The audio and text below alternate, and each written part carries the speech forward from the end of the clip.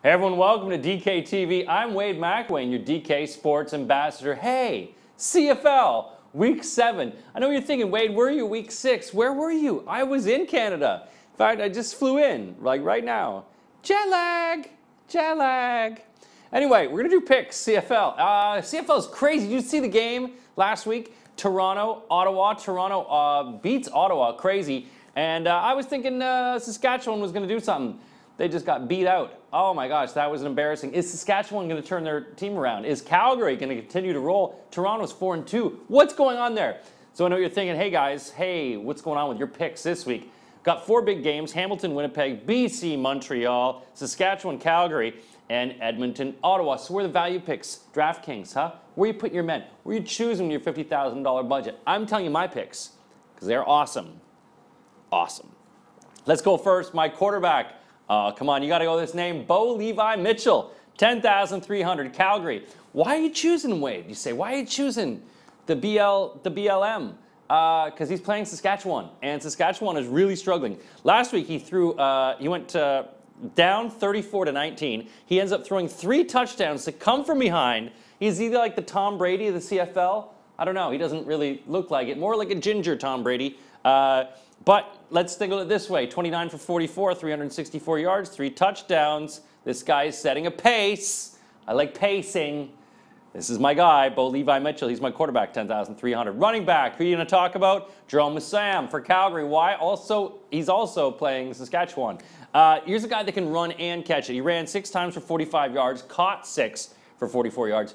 Look, it's not huge numbers, but the guy's catching and running it, and those are DraftKings points. I think playing against Saskatchewan, he's going to take it up a notch. He's going to score a lot of points. I like him.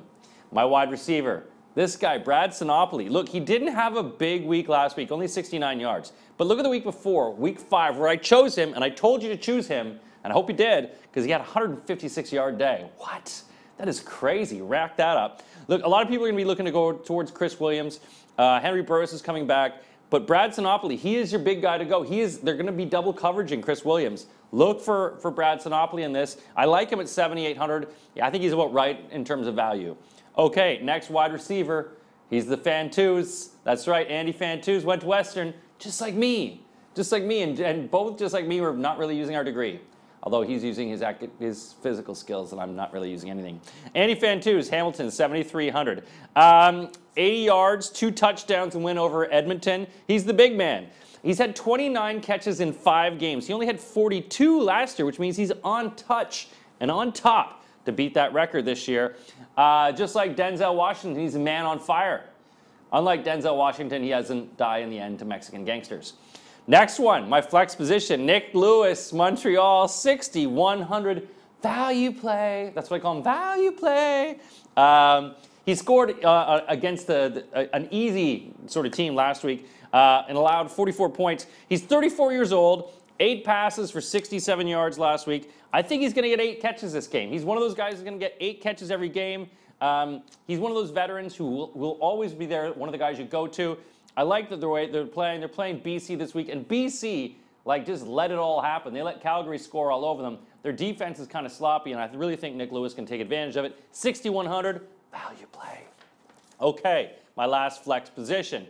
You sort of look at it and go, hey, I chose my D, and I went with all the money I had left. That's right, from BC. It's Sean Gore, 6,200. Now, look, he had 3 passes for 54 yards and a touchdown. Hey, touchdowns count in DraftKings.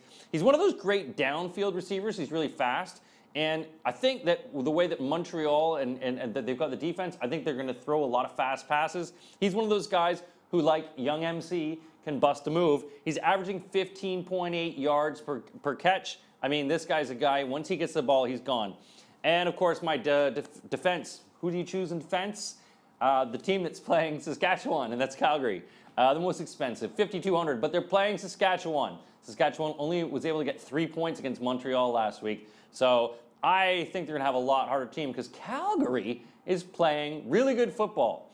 Despite all the rain they've been having there in Calgary, hopefully they soak that up a bit. All right, let's take a look at my picks. Run them down. Run them down. All right, Bo Levi Mitchell, 10,300 for Calgary. He's my quarterback. Jerome Massam from Calgary at 7,000. Then Brad Sinopoli from Ottawa Andy Fantouz, the Fantoozer. No one calls him that. I just started it. Maybe it catches on. 7,300. Nick Lewis from Montreal, 6,100. Sean Gore. And then Calgary, 5,200. How do you get involved? Go to DraftKings. Oh my gosh, it's the most fun to enjoy the CFL. I know you're chomping the bit going, hey, I want the NFL. Try the CFL first. Get a handle of the game. Get to play. And there's lots of money and prizes if you won. Huh? CFL, an amazing Canadian game. CFL and DraftKings. Welcome to the big time.